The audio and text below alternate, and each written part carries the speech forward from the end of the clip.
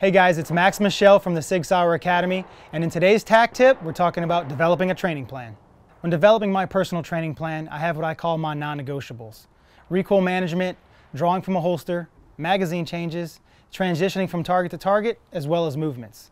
To continue to get better, I need to work on my weak areas. How do I find out what I'm weak at? It's simply testing my abilities against some of the best shooters in the world in a competitive environment.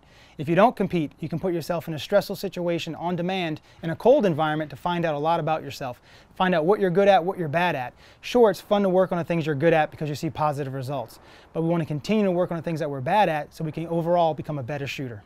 So before the next time you head out to the range, take a pen and paper, develop a training plan, so when you get there, you have a plan in place to work on things that you're good at, but also things that you're bad at, so you can continue to get better. For more TAC tips and to learn more about our courses, check out SAUERacademy.com.